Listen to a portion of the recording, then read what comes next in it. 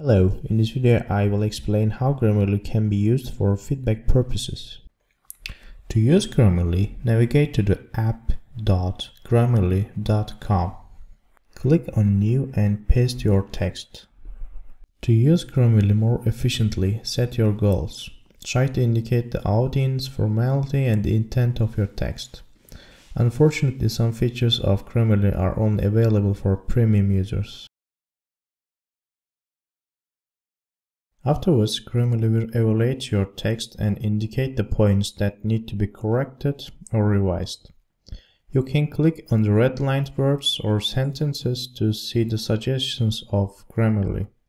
You can click on the performance on the right side of the screen to see the general evaluation of your text.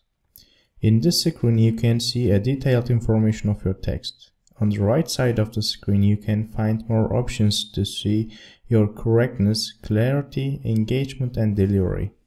You can also use Grammarly Go function, which is empowered by artificial intelligence to get inspiration.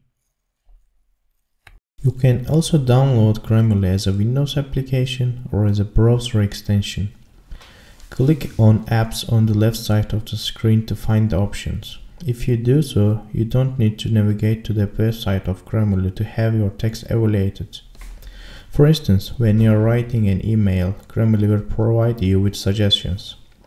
By using Grammarly, learners can receive technology-supported self-feedback. With these functions of Grammarly, learners can improve their overall writing skills.